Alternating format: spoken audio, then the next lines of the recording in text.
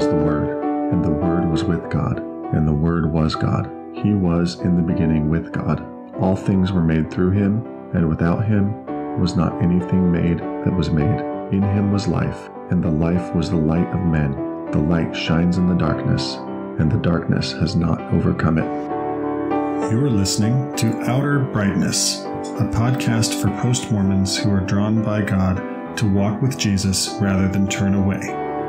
Outer brightness, outer brightness, outer brightness, outer brightness. There's no weeping and wailing and gnashing of teeth here, except when Michael's hangry, that is. Hangry, that is. Hangry, that is. Welcome to this episode of the Outer Brightness podcast.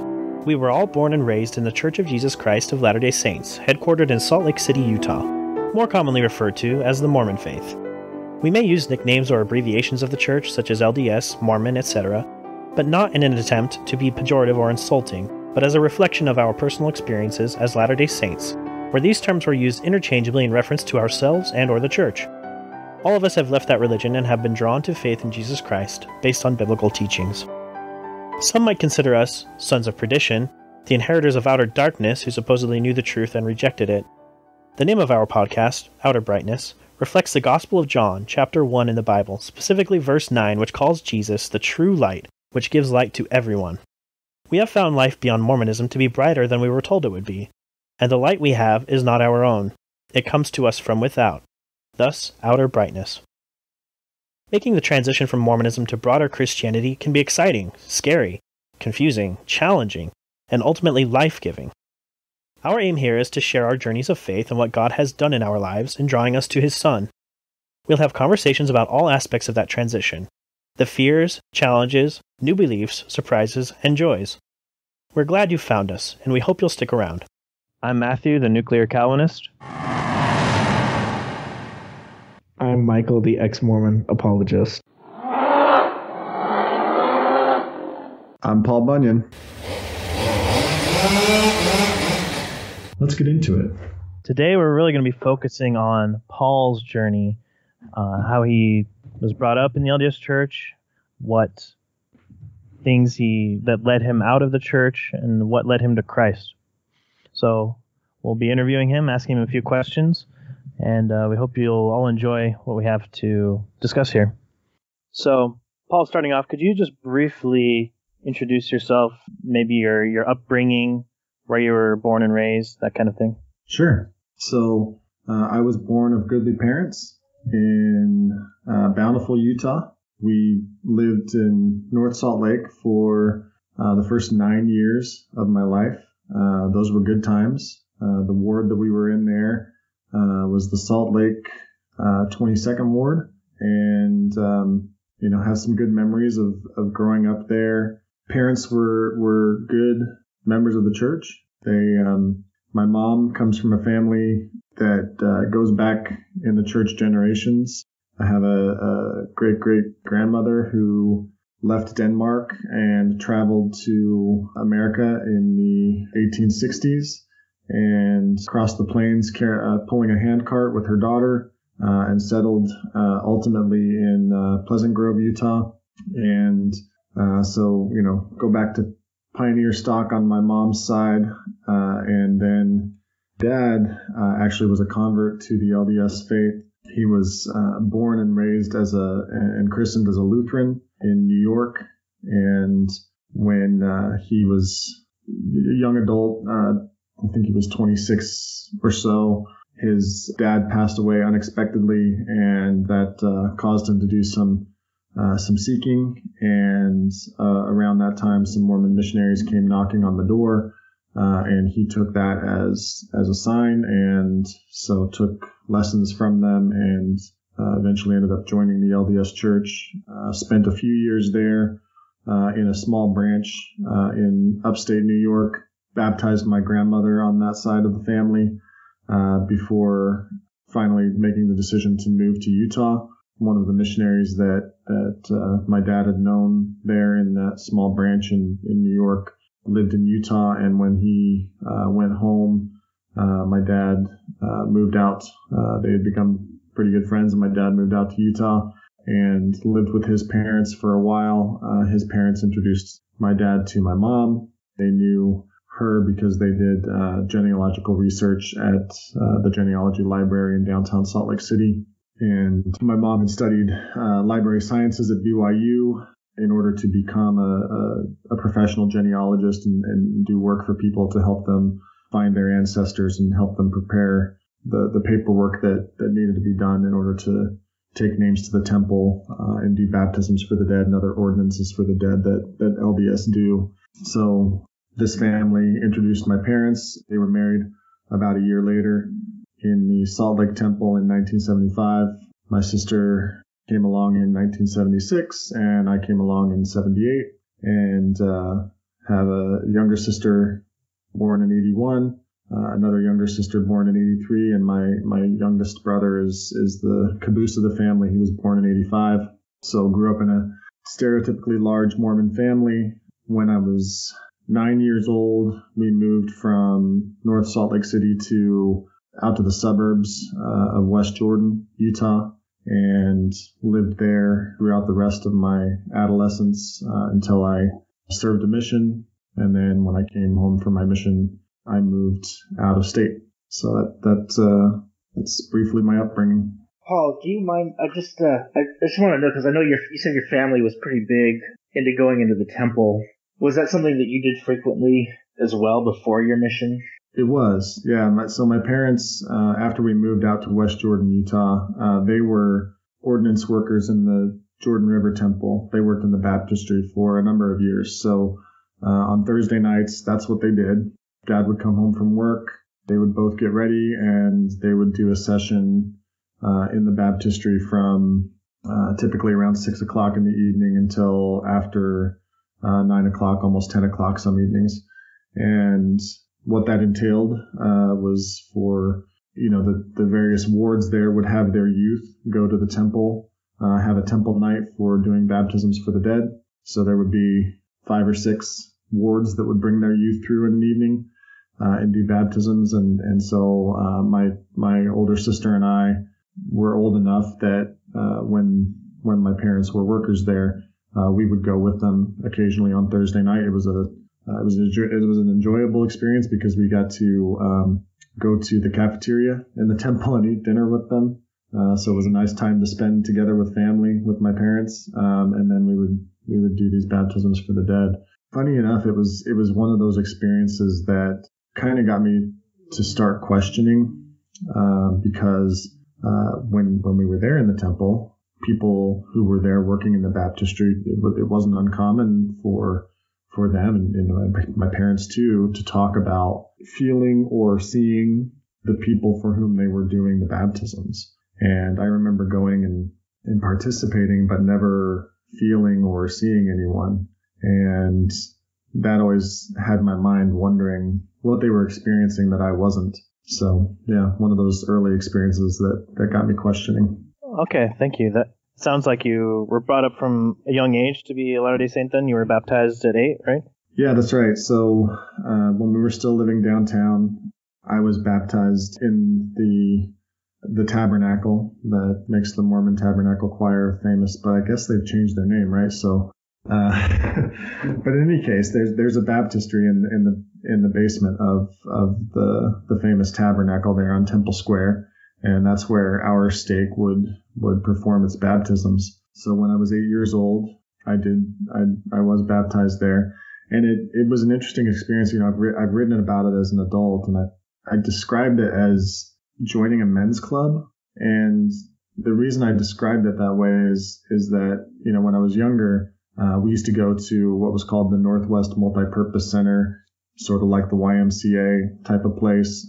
That's where my sister and I took swimming lessons. And so we would go over there on Tuesday nights and do swimming lessons. And then when we were done, my dad would take me into the men's changing room. My mom would take my sister into the women's changing room, and we would change. And often my dad and I would go into the sauna room that was there. I don't know if you all remember or have ever experienced a sauna room, but it's basically people sitting around with towels wrapped around them, and you open the door and step inside and dip a ladle of hot water onto hot lava rocks to create steam, and you sit around and sweat. It used to be, I think, more popular than it is now, but that's what we would do after swimming lessons on Tuesday night. And I remember it was just a strange experience going into that sauna room with other men who were mostly naked except for a towel. And I remember going into the basement baptistry changing room in the Tabernacle, and it felt like a similar experience, changing and getting ready. And my friends from school were there because they were also being baptized, and one of the kids was kind of a jerk at school, and I was surprised to see him there, but he was being baptized, so we were all part of the same club. And so it was, I don't know, it was weird. It was like joining a club. As you were growing up and you were a member of the church, what were some of the positive experiences that you had while you were a member? You had mentioned your experiences in the baptistry. You'd mentioned some positive experiences there. So what are some other positive experiences that you had? Yeah, so the LDS Church used to be very involved with the Cub Scouts and the Boy Scouts. When I was younger, I did that, went all through Cub Scouts. I'm not an Eagle Scout.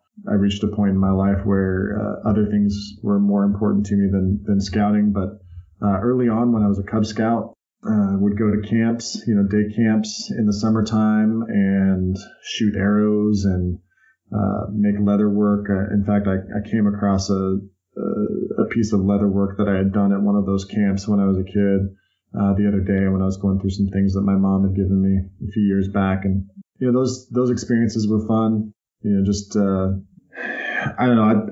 I kind of loved everything about scouting. I loved camping. I loved being around other guys and everything about it except going after the awards, going after the merit badges. So yeah, got to a point where the chase of that just wasn't as important. But I would definitely say that scouting is one of those positive experiences that I had within the LDS Church.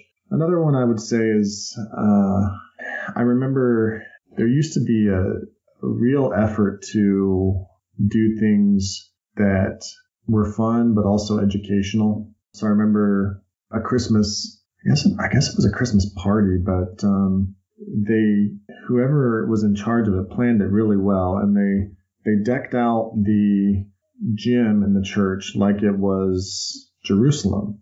And the whole idea was that you would spend the evening or I guess Bethlehem, that you would spend the evening in Bethlehem where the Savior was born. And, they had, I don't know how authentic the food was, but they had pitas full of, meat and stuff. So they tried to make it as authentic as it could be.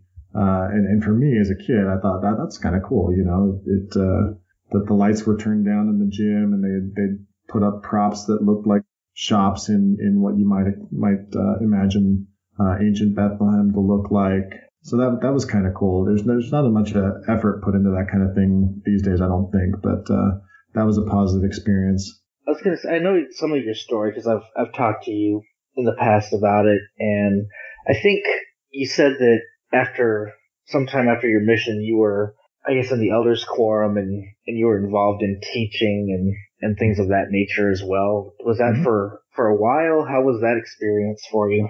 Yeah, so I held a number of callings here in Kentucky after I moved here. One of them was ward mission leader. Spent a few years within the young men's organization in the ward, and also a number of years within the elders quorum presidency, helping to run that organization and also teaching on a regular basis within that organization.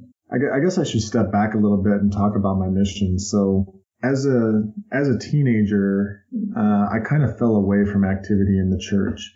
I kind of alluded to the fact that there were things that became more important to me than scouting.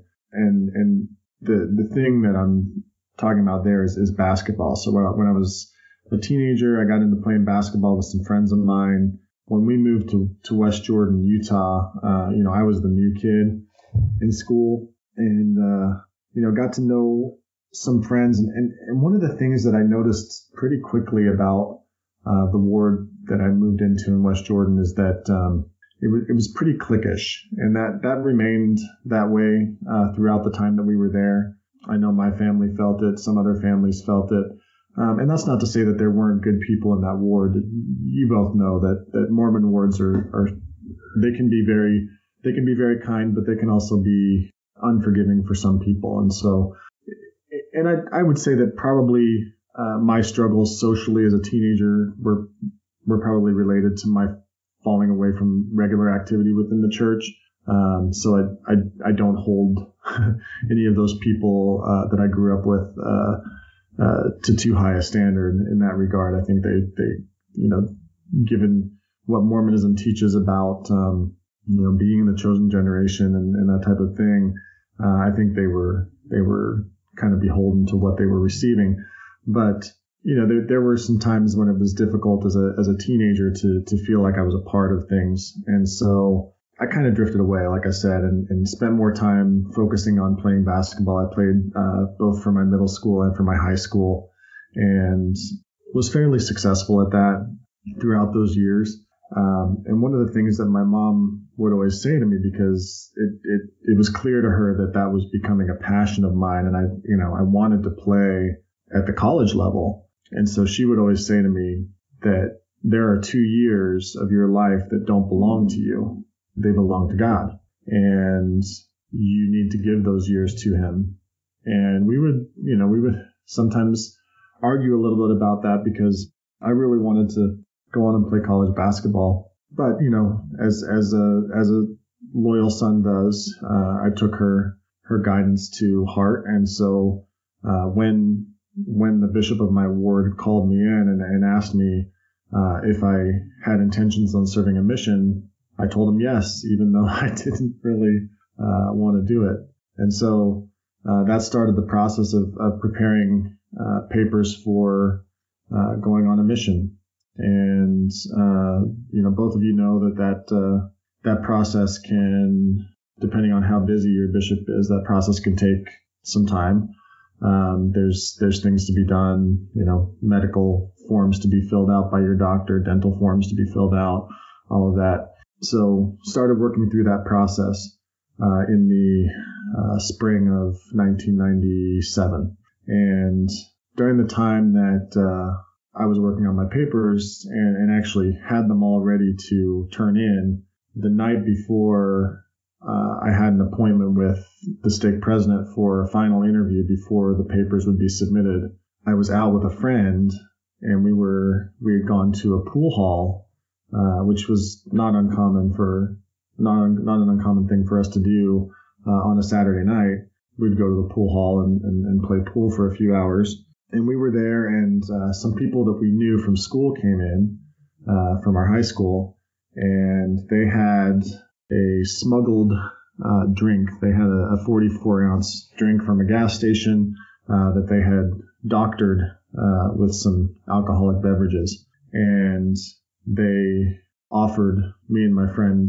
a drink. And so here I am on the eve of the final interview with my stake president, being ready to turn in my mission papers, and I'm taking a swig out of an alcoholic beverage. And so the next morning, got up, felt incredibly guilty for having done that. Didn't get drunk.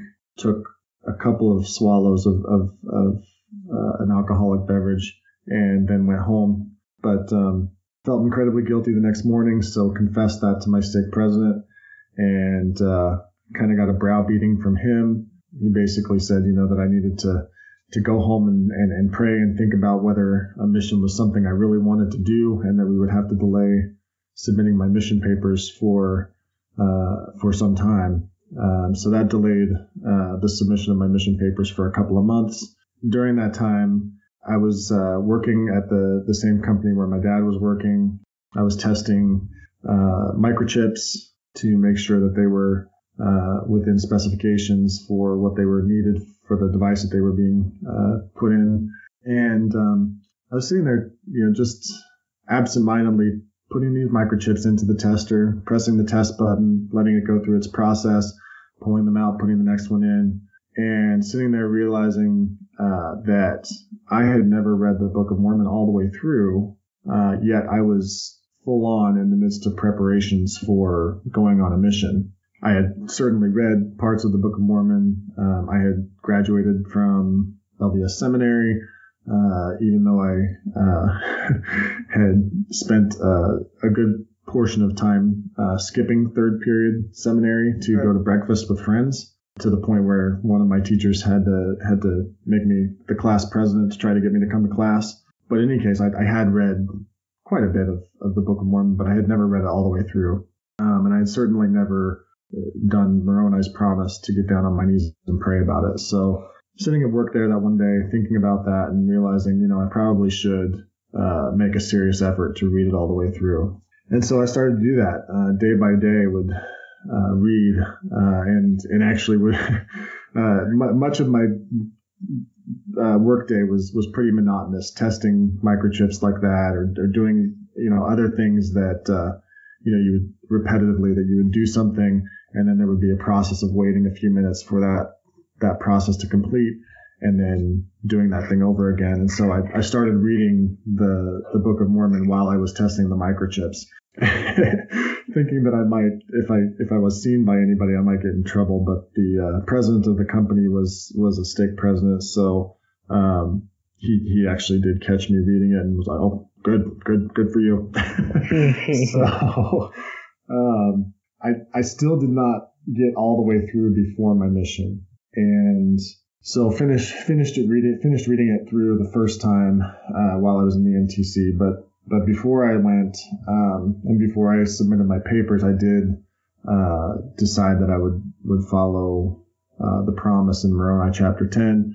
Got down on my knees in my parents' living room in West Jordan after spending an hour or so reading one night late, and prayed to know if the Book of Mormon was true, if Joseph Smith was a prophet, and thought I felt something like warm water come over my body, radiating out of my chest, and thought to myself, that was a strange experience. And I remember staying there on my knees for a long time, trying to understand what that was.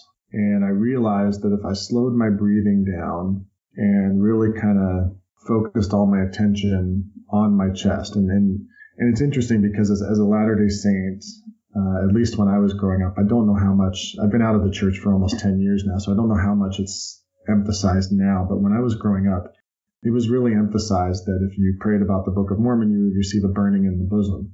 So the witness that I received was exactly what I'd been told I would receive countless times. And I stayed there on my knees for the longest time and realized eventually that if I slowed my breathing enough and focused my energy and my attention on my chest, that I could kind of recreate that radiation feeling. And that bothered me. And it bothered me to the point that I continued to pray for a witness of the Book of Mormon throughout the entire time that I was in the MTC, throughout the entire 2 years that I was on my mission, even up until the very last area of my mission. I was still praying for a witness that I couldn't explain away. And so eventually did submit my papers, received a call to serve in the Budapest, Hungary mission. Spent about half of my time in country in Budapest, in various areas. Budapest is actually two cities that are on opposite sides of the Danube River. Buda is on one side, on the side of the river that has more of the hills, and Pest is on the other side, the opposite side of the river. It's a flatter area. I served in 3 areas in Budapest. During my time there, I spent a number of months in a small city out by the Ukrainian border called Nyíregyháza, and then I spent a few months in a college town near the border of Hungary and the former Yugoslavia. That city is called Szeged. Mission was a great experience. I learned discipline. I learned study habits. I learned a lot about interpersonal relationships and learning to get along with people. So I enjoyed my mission, but definitely throughout my mission, like I said, I was aware that although I was there to teach, and I often told people when they would ask me, because people are generally surprised that a 19-year-old would spend 2 years of their life preaching rather than doing other things that 19-year-olds typically do. And so I would often get asked why I did what I did. And, I often went back to what my mom told me, that these 2 years are not mine. They are dedicated to God. And so I had to give them to him. And so that's the way I viewed it. That's the way I viewed what I was doing. But I was aware of the fact that in some sense I felt like I was a fraud because I was going out to tell people that this book and this prophet were true, and I wasn't sure that I believed that myself, and I was certain that I didn't have a witness of it. So towards the end of my mission, we were teaching, I'll say a family, but we mostly taught the wife. The husband was not very interested. They had both been I would say burned by religion and had come out of Christianity and had considered themselves atheists. He was much more strident in that than she was. She was still open to seeking, which is why she met with us with his permission. And so we would meet with her on a weekly basis. She did eventually end up getting baptized into the LDS faith, and I spent several months at the very end of my mission just pleading with God to make that family whole and bring the whole family into the church. And went to the branch where I was there in Budapest. There was a branch of U.S. expatriates who were working for various companies over there in Budapest. And were largely only English speakers, didn't speak Hungarian.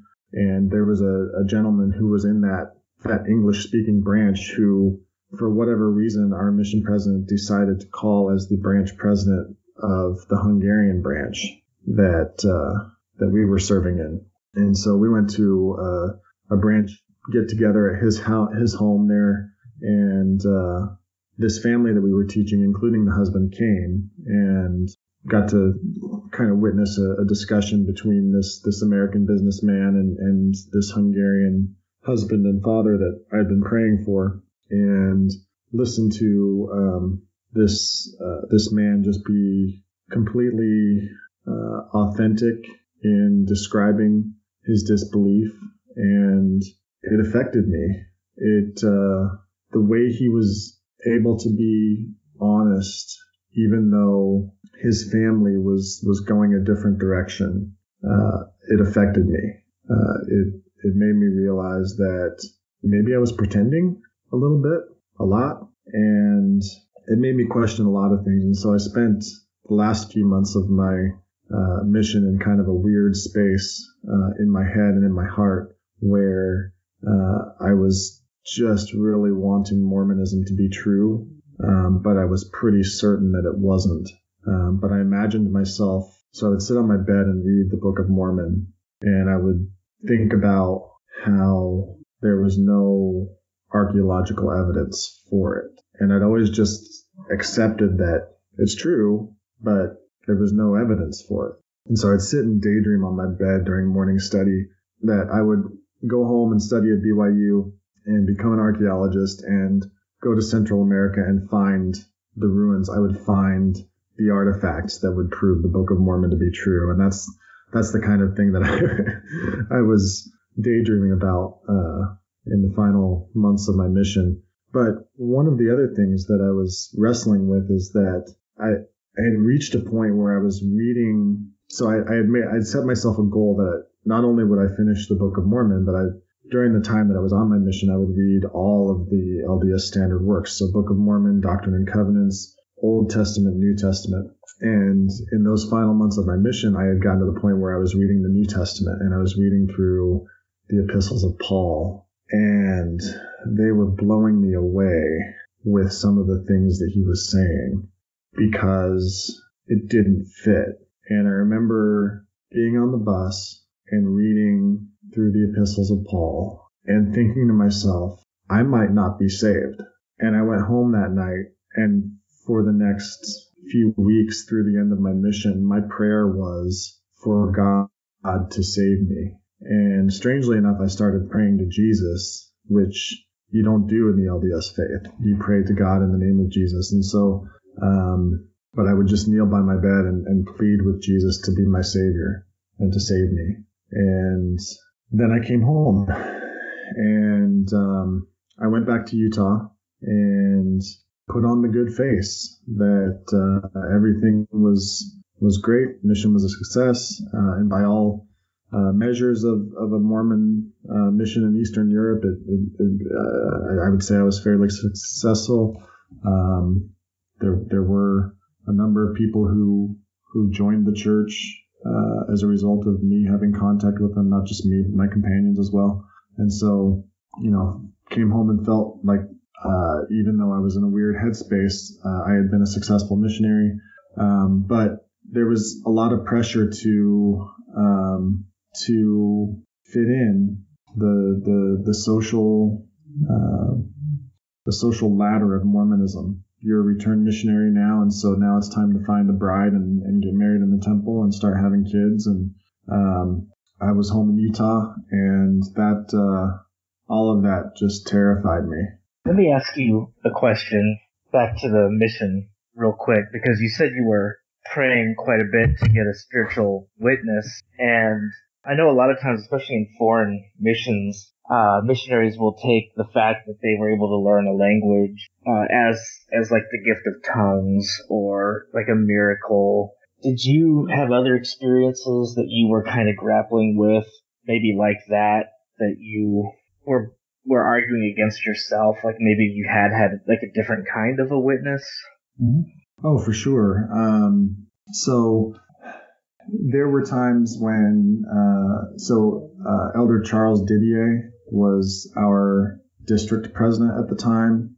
So a couple of times during my time in Hungary, he came from, I think he was stationed in either Frankfurt or somewhere in France. I can't remember exactly where he was stationed during that time, but he would come and speak either at a district conference or there was one time that he came to speak, and Elder Earl C. Tingey came to speak at the small branch house where I was serving. So I was in my third area of my mission.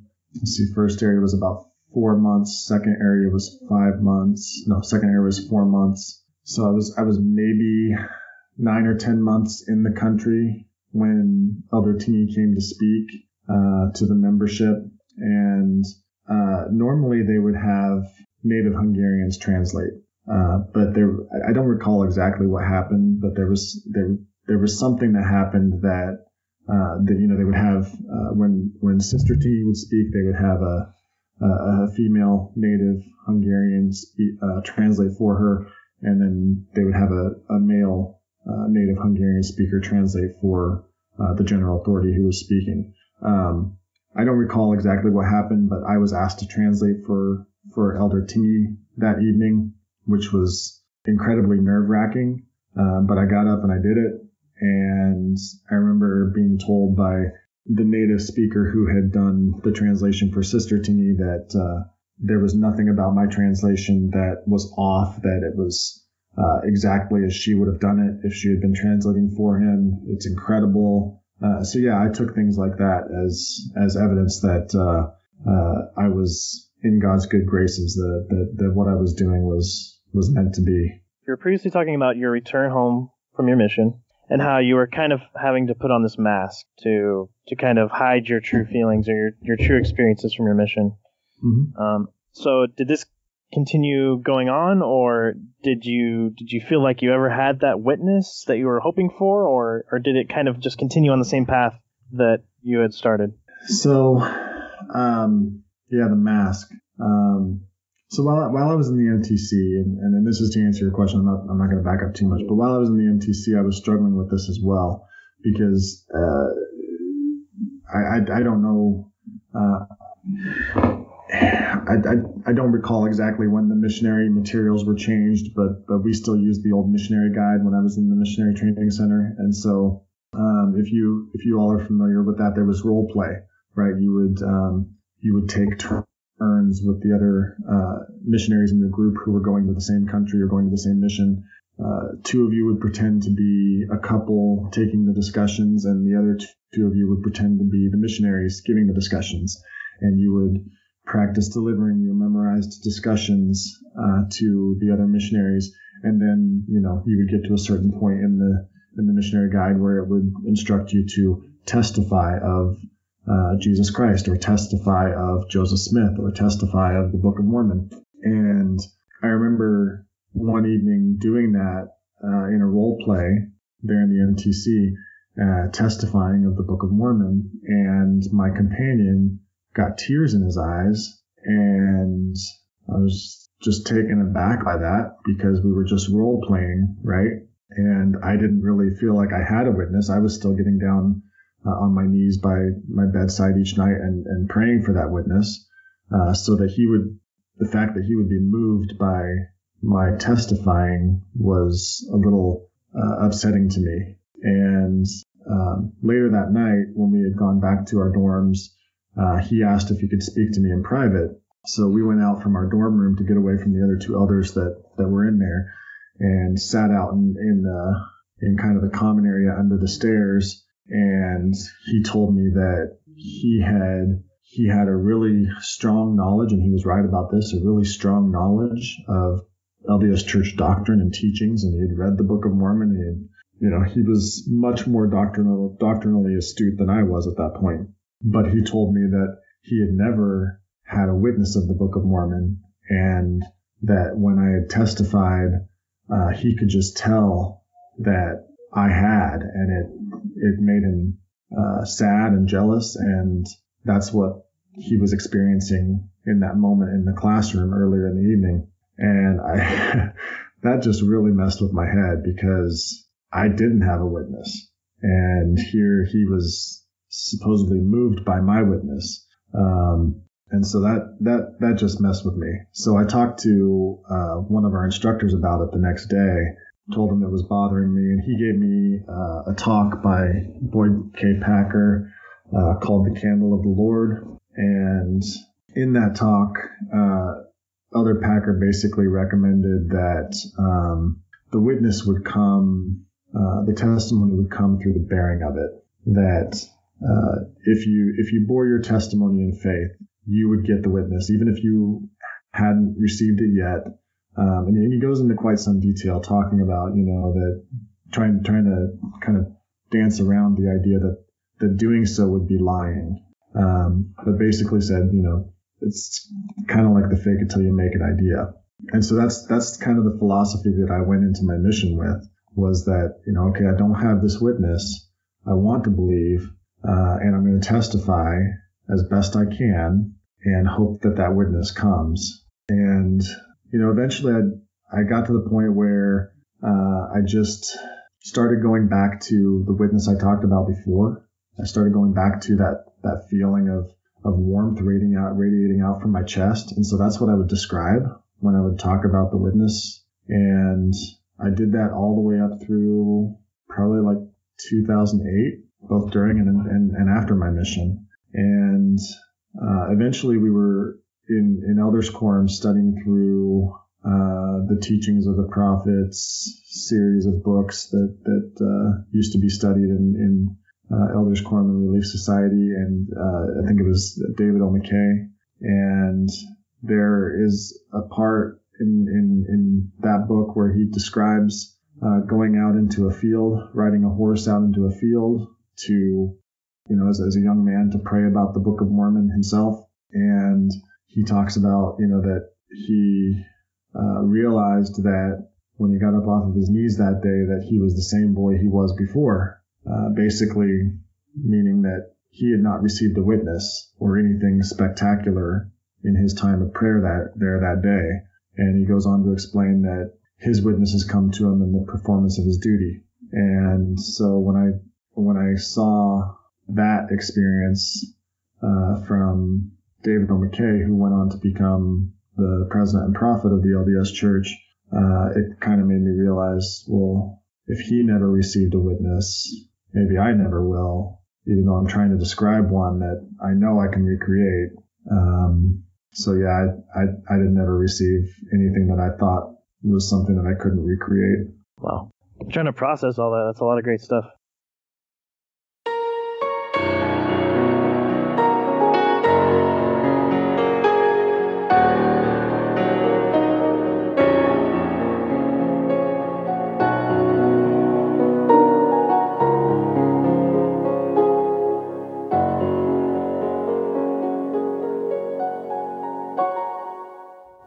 Thank you for tuning in to this episode of the Outer Brightness podcast here on our YouTube channel. If you enjoyed this episode, please give it a like, share it with your friends, and subscribe to our channel. We hope to upload more episodes in the future. We also have a Facebook page and would appreciate it if you liked it and followed us there.